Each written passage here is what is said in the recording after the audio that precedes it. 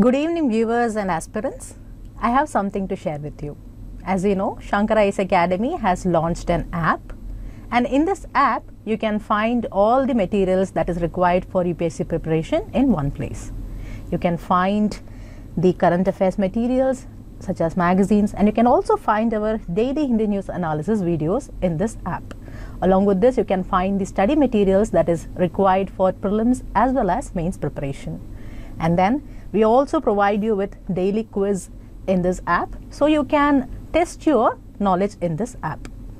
Along with that, you can find toppers, testimonials, and you'll get regular notifications regarding the updates in the UPSC preparation. And along with all this, currently the pre-booking for online courses is going on in the Shankar Academy. So those who want to book for this, you can use this app for booking courses. And then if you have any doubts regarding the admissions, you can find answers to those questions in the application itself. So I request the viewers to download this application. You can download it from the Google Play, or you can also scan this QR code to download it. So that is all. Now let us get to the Hindi news analysis for today. And today we'll be covering the Hindu edition dated 5th of March 2022. And these are the articles I have taken today. Before going into the article discussion, I have a special session today, which is the previous year prelims questions discussion. Now in this session, I'll be discussing two important questions, so don't miss it. After that, I have this news article where we'll be discussing about important cattle races festivals in India. And then we'll be seeing about some of important nuclear power plants in Ukraine and also some of the nuclear power plants around the world. And then in this editorial discussion, we'll be seeing about the three capital issue of Andhra Pradesh. And then here we'll be seeing the Kavach Indigenous system. We'll see what it is and how it works. And then in this last discussion, we'll be talking about semiconductors and the raw materials that are required to manufacture a semiconductor. And then I have a quiz question also for today after the prelims practice questions discussion. So pay attention to the discussion today so that you can attend the quiz question easily. Now let us get to the first session of previous year questions discussion. So aspirants, I have taken two previous year questions based on history, and these questions were taken from Prelims 2019. Now let us take the first question. Consider the following statements: deification of the Buddha, treading the path of Bodhisattvas, image worship and rituals. Which of the above is or are the feature or features of Mahayana Buddhism? So to answer this question, let us see few facts about Mahayana Buddhism. See, Mahayana literally means the great vehicle. It was a new form of Buddhism that developed by the 1st century CE, actually developed around the rule of most famous Kushana ruler, King Kanishka. Now this Mahayana Buddhism had certain distinct features, particularly it had many changes from earlier forms of Buddhism, that is the Theravada Buddhism. So let us see these changes or distinct features now. See, before Mahayana Buddhism, the presence of Buddha was shown in sculpture by using certain signs. For example, Buddha's attainment of Bodhi, that is Buddha's attainment of enlightenment, was shown by sculptures of the peepal tree. So there were no statues of Buddha, but in Mahayana Buddhism, statues of Buddha were made. Many of these were made in Mathura, while others were made in Takshila. So this was the first distinct feature or first change in Mahayana Buddhism. Secondly, the early Buddhist teachings had given great importance to the self-effort in achieving Nibbana. What is Nibbana? Nibbana means the cessation of anger and hate, and it literally refers to the extinguishing of ego and desire. So previously, Nibbana was given great importance. So at that time, Buddha was regarded as a human being who attained enlightenment and Nibbana through his own efforts. But gradually, this idea faded and another idea emerged. This new idea was that Buddha is a supernatural being and a savior. So it was believed that he was the one who could ensure salvation. So this happened in Mahayana Buddhism. And this one resulted in the third change. The third change was the belief in Bodhisattvas or Bodhisattas. See, bodhisattvas were supposed to be the persons who attained enlightenment or bodhi. And normally, once they attain enlightenment, they could live in complete isolation and meditate in peace. But instead of doing this, in Mahayana Buddhism, bodhisattvas remained in the world to teach and help other people. So this means bodhisattvas or the bodhisattvas were perceived as deeply compassionate beings who accumulated merit through their efforts, but they did not use this merit to attain Nibbana and thereby abandon the world. Rather, they used this merit to help others. So these were the three important changes in the Mahayana Buddhism from the earlier forms of Buddhism. Now, keeping these facts in mind, now let us look at the question. The first statement mentions deification of Buddha. See, deification means making someone or something into a god. That is, it is the act or process of granting the position of a god to someone. So in this regard, this first statement of deification of Buddha is correct, because we saw that before the 1st century CE, Buddha was regarded as a human being who attained enlightenment. But by 1st century CE, he was seen as a supernatural being and a savior. This means he was exalted to the position of God, or in other words, Buddha was deified. So, first statement is correct. Now, the second statement mentions that treading the path of bodhisattvas. See, treading the path means do something in a particular way. So, this statement mentions that doing it in the way of bodhisattvas. And during the discussion, we saw that the belief in bodhisattvas emerged in Mahayana Buddhism. So, this statement is also correct. Now, the third statement mentions image worship and rituals. This statement is correct because, as we saw, the first change was statues of Buddha was made, and along with this, rituals were also followed. So, in this question, all these three are features of Mahayana Buddhism. And that is why the correct answer to this question is option D, 1, 2 and 3. So now let us take up the next question. This question is based on the inscriptions about Ashoka. So before seeing the question, let us see few facts about Ashoka. See, Ashoka was one of the greatest rulers known to history from the Mauryan Empire. And as you know, Mauryan Empire was founded by Chandragupta Maurya. Chandragupta Maurya was the grandfather of Ashoka. And who was the father of Ashoka? It was Bindusara. And the capital of the Mauryan Empire was Pataliputra. And there are also other important cities in their empire. This included Takshila, Ujjain, etc. For example, Takshila was a gateway to the northwest, including the Central Asia. On the other hand, Ujjain was on the route from North India to South India. So, merchants, officials and craft persons lived in these cities. Now, one of the important facts about Ashoka is that he is the only king in the history of the world who gave up conquest after winning a war. This was after Ashoka fought a war to conquer Kalinga. As you know, Kalinga was the ancient name of coastal Odisha. Now, he gave up war due to the violence and bloodshed that is associated with war. Plus, you should also note that Ashoka's Dhamma or Dharma did not involve worship of God or performance of a sacrifice, but he was inspired by the teachings of Buddha. Also note that during the period of Ashoka, the art of stupas reached its climax. It is said that almost 84,000 stupas were built or erected during Ashoka's period. Now, another notable features of Ashoka's rule was, based on his instructions, inscriptions were inscribed on pillars and rock surfaces. And in all these places which are marked in red, the inscriptions can be found.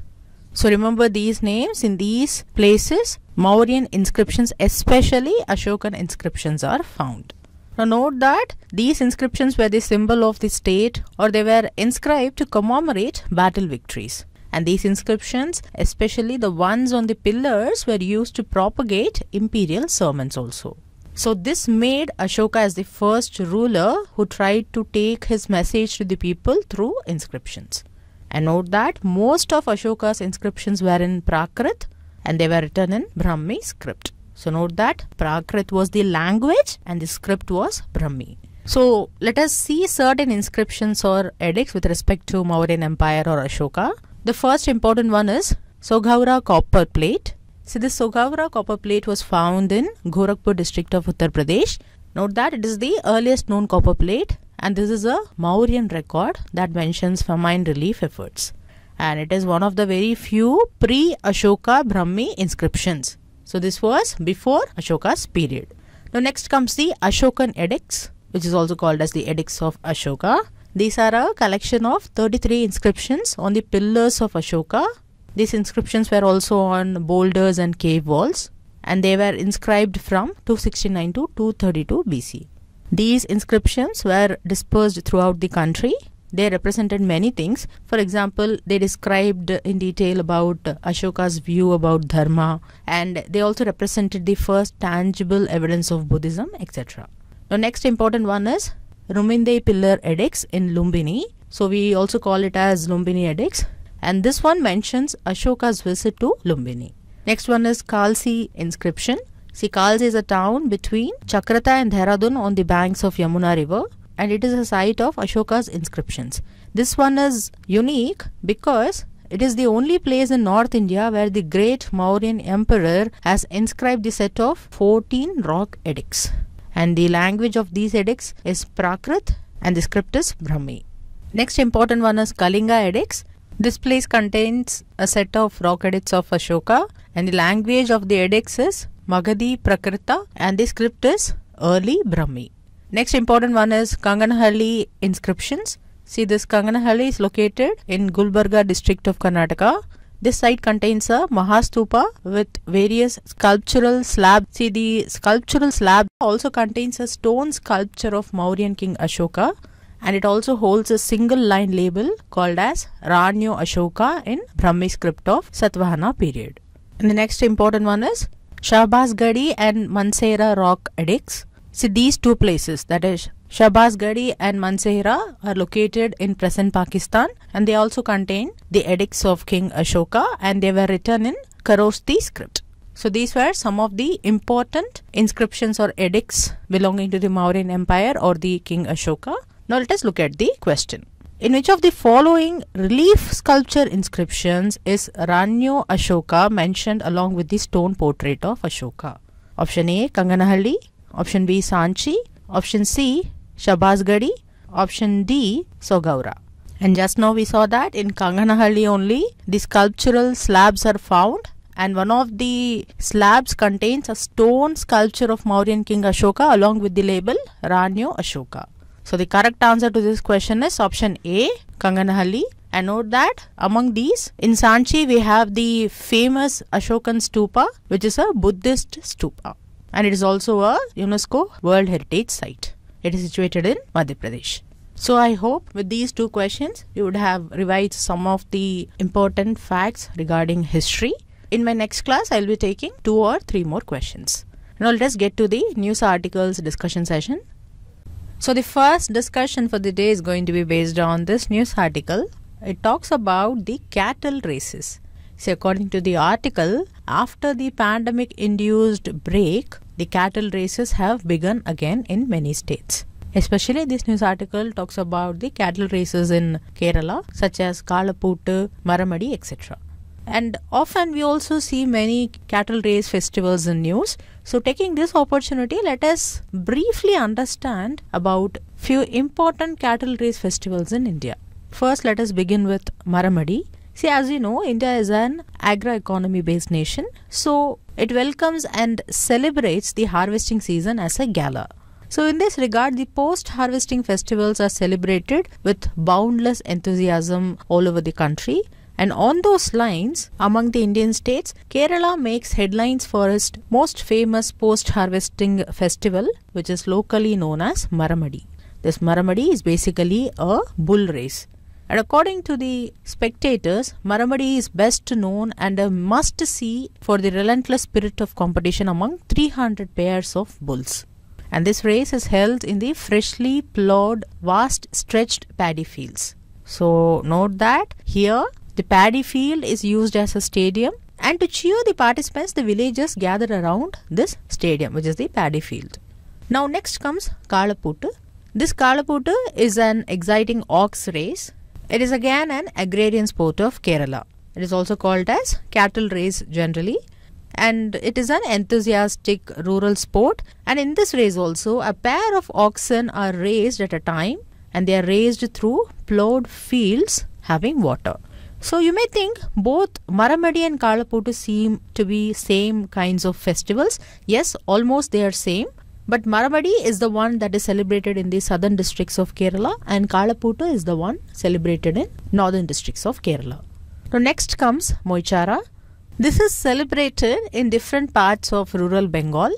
And note that this is also a cattle race, and according to the sources, this festival is celebrated to increase the fertility of agricultural land before the monsoon.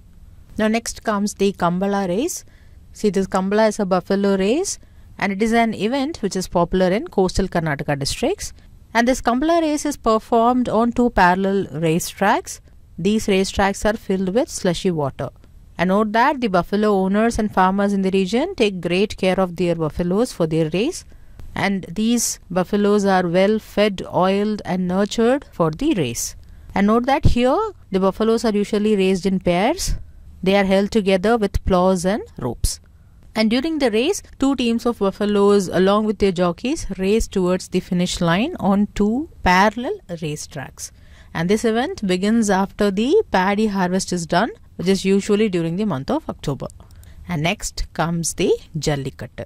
See, Jallikattu is a festival of Tamil Nadu, and it is a sport that is conducted as part of the Pongal festival. Particularly, it is part of the Mattu Pongal. See, this Mattu Pongal is the third day of the 4-day long harvest festival of Pongal, and here the term Mattu means Madu, which refers to bull. So the third day of Pongal is dedicated to cattle. And this Jallikattu term is derived from the words Salli, which means coins, and Kattu, it means tie. So Jallikattu term refers to bundle of coins that is tied to the horns of the bulls. So in older times, what used to happen was the tamer who is sought to tame the bull have to remove this bundle of coins from the animal's horns, and then they will win gold or silver. And those who could do this would be called brave and valorous, and that is why it is a famous sport. And also note that this Jallikattu is known as Eru Tazhuvudal or Manjavirattu. And in this sport, the fighters pounce on the running bull and try to hold on to its hump, and they move along with the animal without falling or getting hurt, and they try to get the prize money. So these are some of the few cattle race festivals in our country. I am not getting into whether these races should be banned or not. Just note the names of these festivals and the state to which they belong to and what kind of race it is. We saw about Maramadi, Kalaputtu, Moichara, Kambala and Jallikattu. So with these points in mind, now let us get to the next discussion. So now this discussion is going to be based on this news article which talks about an important nuclear power plant. See, the news is that as part of Russian attack on Ukraine, the Russian forces have seized a nuclear power plant in Ukraine. Here we are talking about the Zaporizhzhia nuclear power plant. So today we'll quickly go through the location of this power plant, and we'll also see some of the other important nuclear power plants in the world. See, with respect to Ukraine, remember that it operates 4 nuclear power plants with 15 reactors.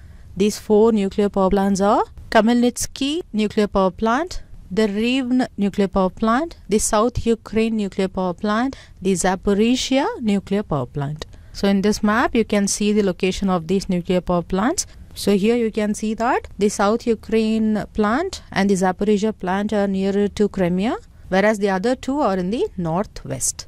And note that the total installed nuclear power capacity is over 13 gigawatt electricals.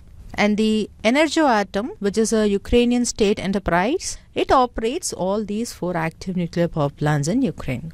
Now, if we specifically see about Zaporizhzhia plant, note that it is located in the southeast of Ukraine. It is located on the shore of Kakhovka reservoir. This reservoir receives water from the Dnieper river. And according to International Atomic Energy Agency, this nuclear power plant comprises of 6 units and each have a net capacity of 950 megawatts electricals, or a total of 5.7 gigawatts electric.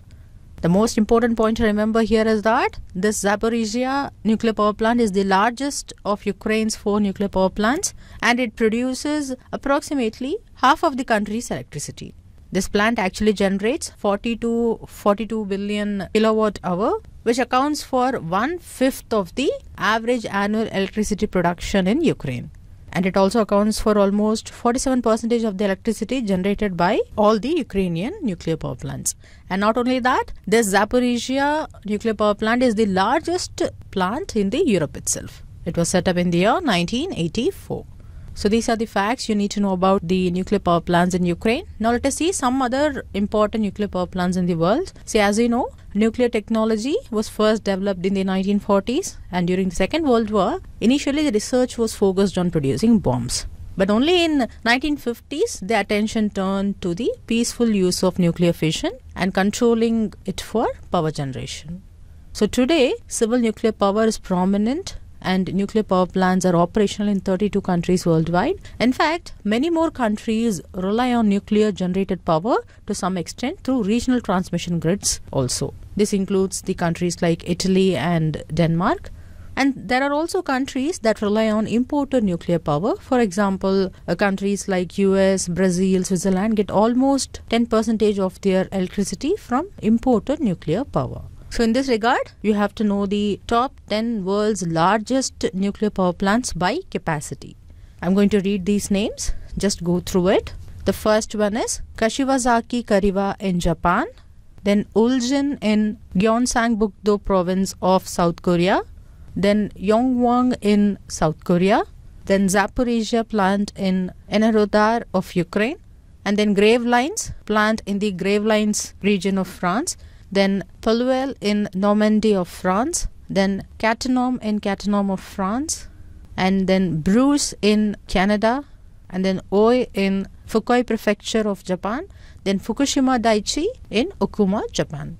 And yes, you're right, in 2011, the disaster happened in this Fukushima Daiichi nuclear power plant only, and based on the capacity, it is in the 10th place. So these are the few points you have to remember with respect to nuclear power plants around the world. See, go through these names once or twice so that you'll have an idea of where they are located. And since the Zaporizhia nuclear power plant is often in news, remember that it is in southeast of Ukraine. So with these points in mind, now let us get to the next discussion. Our next discussion is going to be based on this news article. It has been written in the backdrop of a recent verdict of High Court regarding the capital of Andhra Pradesh, particularly Amaravati as a capital. See, as you know, Amaravati region was made the capital of Andhra Pradesh in the year 2014. But then the current Chief Minister of Andhra Pradesh is demanding 3 capitals for Andhra Pradesh. So in this matter, now the High Court has given its verdict. So in this discussion, we will briefly see the 3 capital issue of Andhra Pradesh. We'll see what are the issues in it, and then we'll see the High Court's verdict. The syllabus relevant to this discussion is given here for your reference. See, first let us see the demand for 3 capital in the state of Andhra Pradesh. See, the Chief Minister of AP is demanding Visakhapatnam and Kurnool as capital apart from Amaravati. These 3 cities are to function as capital for the state of Andhra Pradesh for the 3 pillars of its government. That is, Amaravati is being demanded as the legislative capital, and Visakhapatnam is being demanded as the executive capital, and Kurnool is being demanded as the seat of High Court. And this demand is based on the idea of decentralized development. And there are many reasons stated by the current Andhra Pradesh government for this demand. So let us see what are these reasons. See, the first reason given by them is that if they have 3 capitals, then each pillar of the government will function efficiently. Along with this, they also claim that the time and cost of travel will be significant.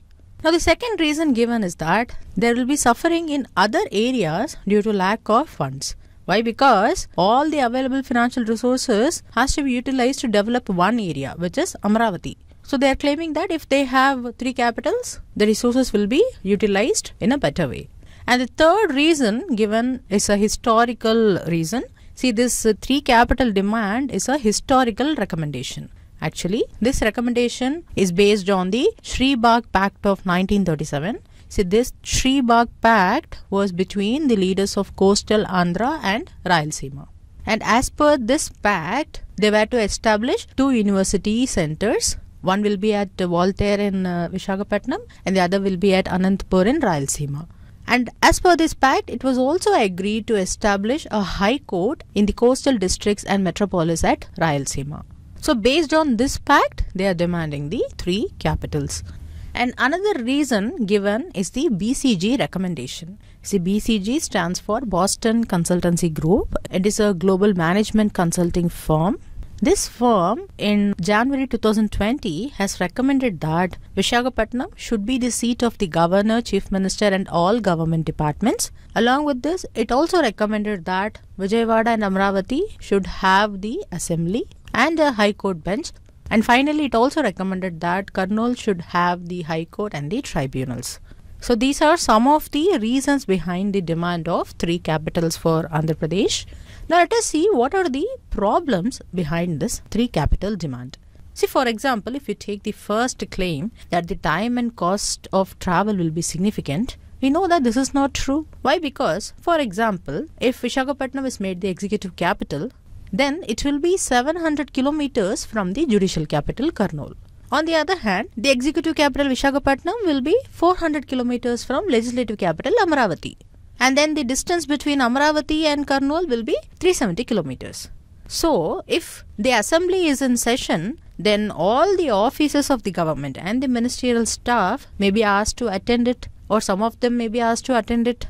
Then in such a scenario, the officers who will be at the executive capital will probably have to leave Visakhapatnam and they have to stay in the legislative capital Amravati. So what will happen at such a time? This means they will have to leave behind their other responsibilities in Visakhapatnam and have to be in Amravati.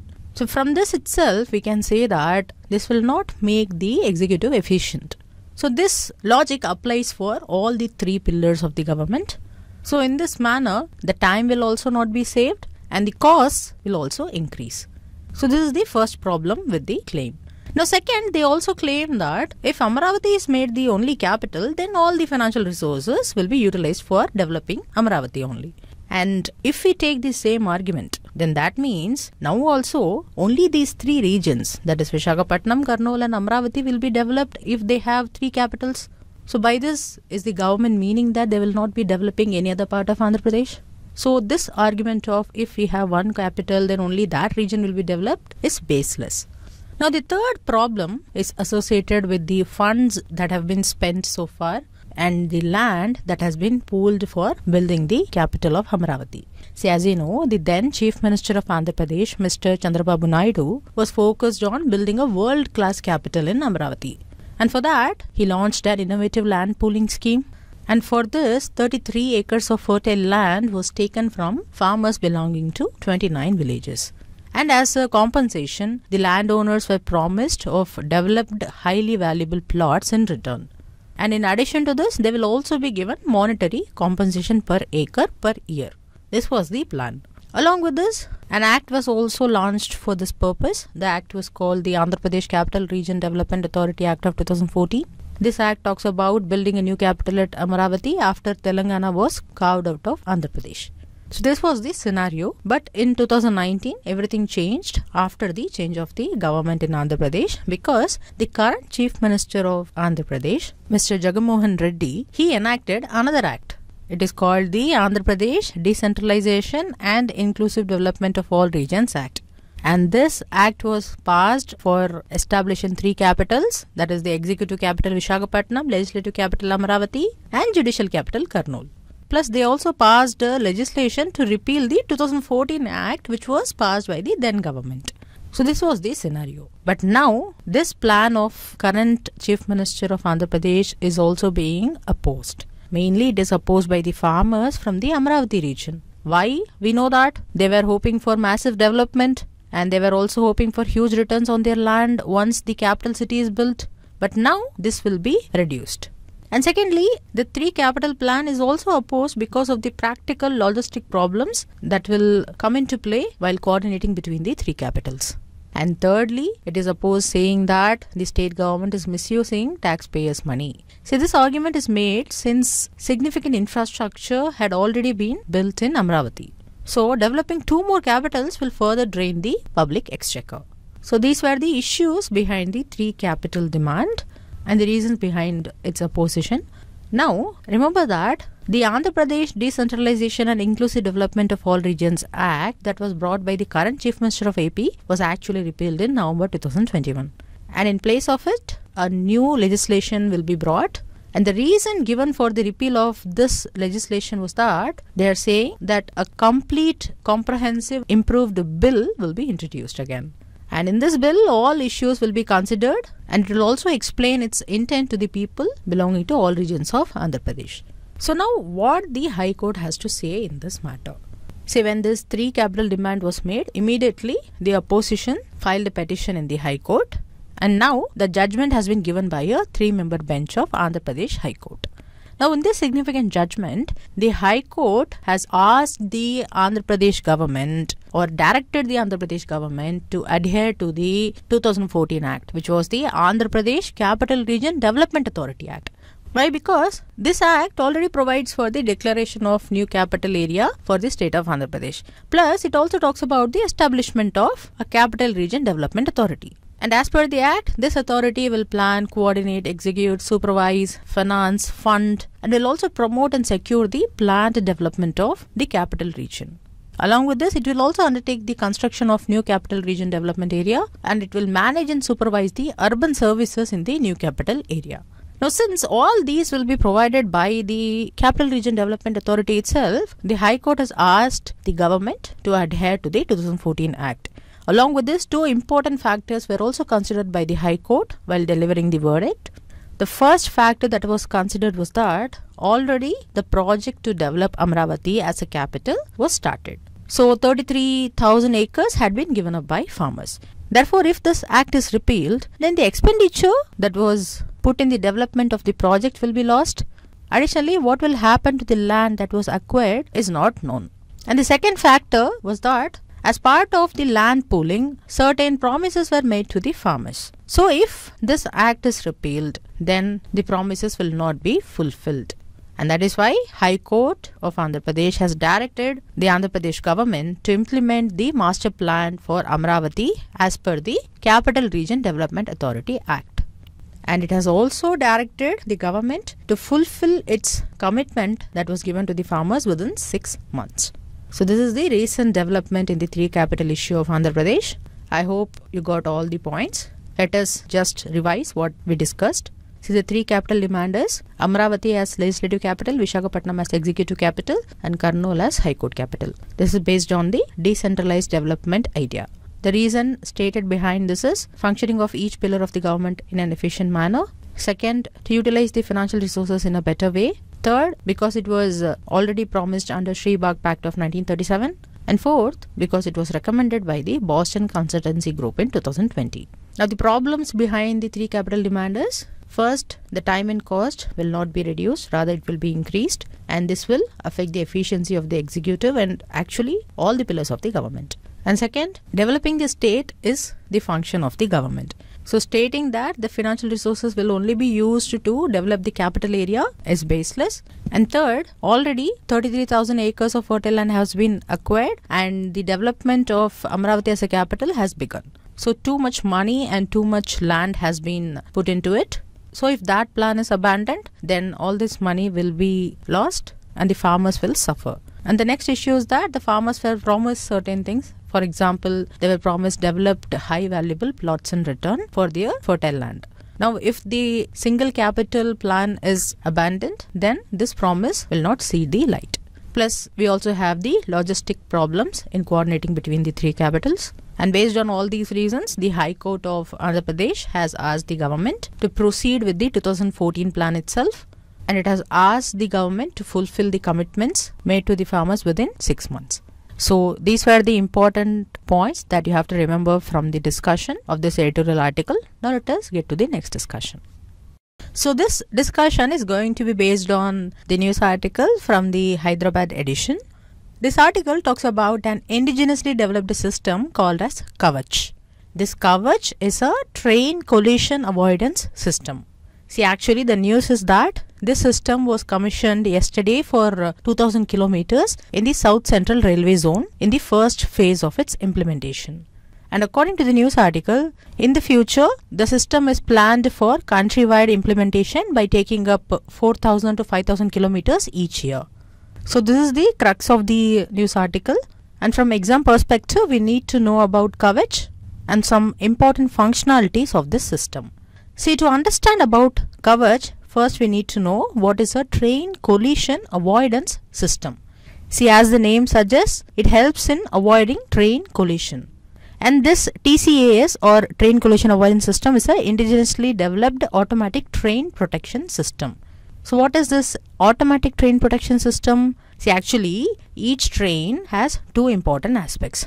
First is an authorized speed that is allowed by signaling, and second, automatic stopping at particular signal aspects. These are the two important aspects in a ATP system. Now what this ATP does is, it frequently checks whether the speed of a train is compatible with the permitted speed or not. And along with this, it also checks whether there is automatic stopping of train at certain signal aspects. So for example, if the train is not in the permitted limit, or if the train is not automatically stopping at certain signal aspects, then in such a scenario, ATP activates. That is, the automatic train protection system activates. It activates an emergency brake to stop the train. So we can say that this ATP provides a fail-safe protection. See, when we say something is fail-safe, we mean that it has been designed in such a way that if one part of it does not work, then the whole thing does not become dangerous. So this ATP is a fail-safe protection against overspeed, collision and other hazardous conditions that happens through train detection, train separation and interlocking. Now apart from this, there is also another feature called as signal passed at danger, SPAD. See, this is an event during which a train passes a signal at danger without any authority. Here, signal at danger means the signal is to stop, but the train did not stop. So when a train passes a stop signal, even when it is not allowed to do so, we call it as SPAD, that is signal passed at danger. So from the name itself, you could understand that this is a frightening event for any railway system and it could have many disastrous outcomes. But with the implementation of Kavach, there is protection against SPAD also. Another important feature of a TCAS is that it provides continuous update of movement authority. See, movement authority in railways refers to the distance up to which the train is permitted to travel without danger. That is, the permission for a train to move to a specific location with supervision of speed is what is called as movement authority. So if there is an unsafe situation and there is a necessity to apply brake, but if the crew has either failed to apply the brake or if the crew is not in a position to apply the brake, then in a TCAS system, the automatic brake application takes place.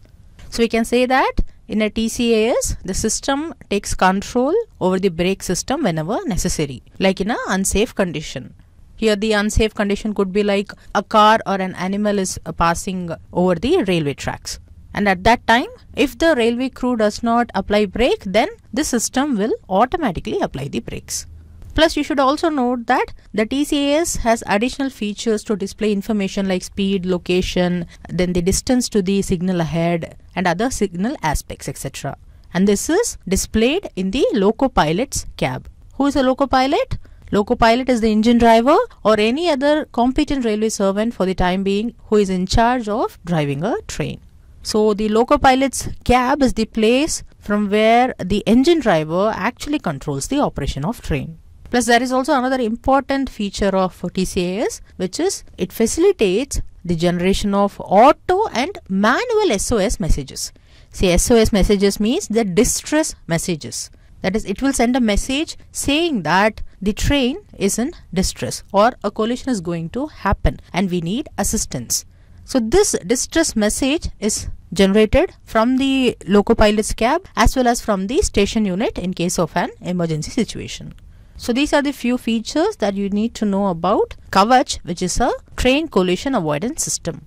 Now, as I said in the beginning, this system is indigenously developed. That is, it is indigenously developed by Research, Design and Standards Organization, RDSO. This RDSO is an organization under the Ministry of Railways, and it functions as a technical advisor and consultant to the Railway Board in aspects of design and standardization of railway equipment. It also provides advice and consultancy in the problems related to railway construction, operations and maintenance. So that is all about Kavach. What we saw that Kavach is a train collision avoidance system. And what is a train collision avoidance system? It is an automatic train protection system. And in an automatic train protection system, the speed of the train is checked frequently, and along with that, whether the train is stopping at certain signal aspects or not is also checked. And if the train doesn't satisfy these criteria, then the ATP activates an emergency brake to stop the train. So this provides protection against overspeed, collision and other hazardous conditions. Particularly, it also protects us against the signal passed at danger, and also provides a continuous update of movement authority. And then we also saw that it has additional features to display information like speed, location, distance to signal ahead, etc. And it also sends automatic as well as manual SOS messages. And this system is indigenously developed by Research Design and Standards Organization under the Ministry of Railways. So these are the few points that you have to remember regarding Kavach. Actually, Kavach means an armor or a shield. What an armor or a shield does? It protects us from dangers. So in a similar way, this Kavach system protects the train from collisions. So with these points in mind, now let us get to the next discussion. So our last discussion for the day is going to be based on this news article. This news article reports about Moody's analytics. As per this analytics, there might be severe impact on global supply chains due to the ongoing Russia-Ukraine war. Especially, this will affect the chip manufacturing sector. That is, the semiconductors manufacturing will be affected. This is because the warring nations, that is Russia and Ukraine, control significant supplies of key raw materials that are used in semiconductors, and that is why their supply may be affected. So this is the crux of the news article. Now, in this backdrop, let us see about semiconductors in brief, especially some important raw materials that are used for making semiconductors. See, semiconductors possess specific electrical properties. See, basically, when a substance which conducts electricity, it is called conductor, and a substance that does not conduct electricity is called an insulator. And these semiconductors are substances with properties somewhere between them. Or in other words, we can say that a solid substance that has a conductivity between that of an insulator and that of most metals, either due to the addition of an impurity or because of temperature effects, will be called as semiconductors. And the most commonly used semiconductors are gallium arsenide, germanium and silicon. Here you should note that silicon is used in electronic circuit fabrication, and gallium arsenide is used in solar cells, laser diodes, etc. Apart from this, integrated circuits and electronic discrete components such as diodes and transistors are made of semiconductors only. Here you must note one thing, which is that semiconductors are created by adding impurities to the element. And the conductance or inductance of the element depends on the type and intensity of the added impurities. Just remember that the deliberate addition of a desirable impurity is called as doping, and the impurity atoms which are being added are called as dopants. Now coming to the most commonly used elements in semiconductors, this includes silicon, germanium, as I already said. And as you know, silicon is the second most abundant element on earth. It makes up almost over 25% of the earth's crust by weight. And next, if you take germanium, it is a chemical element that is similar in appearance to the silicon, and it is not found as a free element in nature because of its reactivity factor. But if you look at the news article, it talks about palladium and neon also. See, this palladium belongs to the platinum group metals, PGMs. This platinum group metals comprise of 6 closely related metals. These 6 closely related metals are platinum, palladium, rhodium, ruthenium, iridium and osmium. Now this palladium metal or the silver palladium powder paste, they are important products in production of many electronic components. In this regard, the pastes of palladium metal are used in active components such as diodes, transistors, integrated circuits and even in semiconductor memories. Also note that palladium can sometimes replace gold, which are used in the coatings for lead frames of semiconductors. Now next comes neon. neon is the fifth most abundant element in the universe. And with respect to semiconductors, you should note that rare gases are widely used in semiconductor manufacturing because of the inertness and the extreme chemical stability of these rare gases. So in this regard, neon is critical for the lasers which are used to make the semiconductor chips. So in this manner, you should note two facts. First is that chip makers account for more than 90% of the global neon consumption. And second, Ukraine is home to half of the world's neon gas. And that is why war in Ukraine will affect the supply of neon and thereby affecting the manufacture of semiconductor chips. So these are the few points that you have to remember regarding semiconductors and few raw materials used in the manufacture of semiconductor chips. With these points in mind, now let's move on to the next session, which is the practice questions discussion session. So now let us take up this first question. It is a 3-statement question. The first statement is, there are 22 operational nuclear reactors in 7 nuclear power plants across India. See, this statement is actually correct. There are 22 operational nuclear reactors in India and they are in 7 nuclear power plants. They are Tarapur Atomic Power Plant, Rajasthan Atomic Power Plant, Madras Atomic Power Plant, Narora Atomic Power Plant, Kakrapar Atomic Power Plant, Kaiga Generating Station and Kudangulam Nuclear Power Station. So first statement is correct. Now the second statement. Uranium reserves in India are extremely limited. This statement is correct. This is the reason why India has to import large quantities of uranium from countries like Russia, Namibia, Argentina, Kazakhstan and Mongolia. But if you take thorium, India has large reserves of thorium. Now if you look at the third statement, in comparison, India has large reserves of thorium. This statement is actually correct. So that means all the 3 statements in this question are correct. Therefore, the correct answer to this question is option C, all the above. Now this next question is based on train collision avoidance system. It is a 2-statement question. First statement is, it is indigenously developed by Research Design and Standards Organization. This statement is correct. So remember that this train collision avoidance system was rechristened as Kavach. So as we saw in the discussion, Kavach was developed by RDSO and this RDSO is under the Ministry of Railways. So this statement 1 is correct. Statement 2. It detects dangers and sends SOS alerts but does not stop the train. Now you have to read the statement carefully.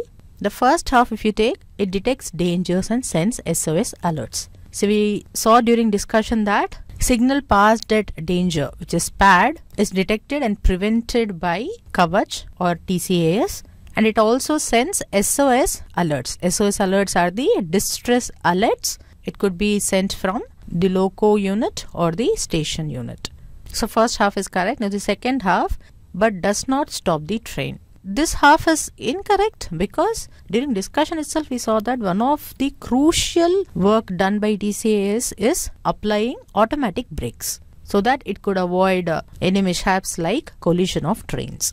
So second statement is incorrect and here the question asks for the correct statements. So the correct answer to this question is option A, 1 only.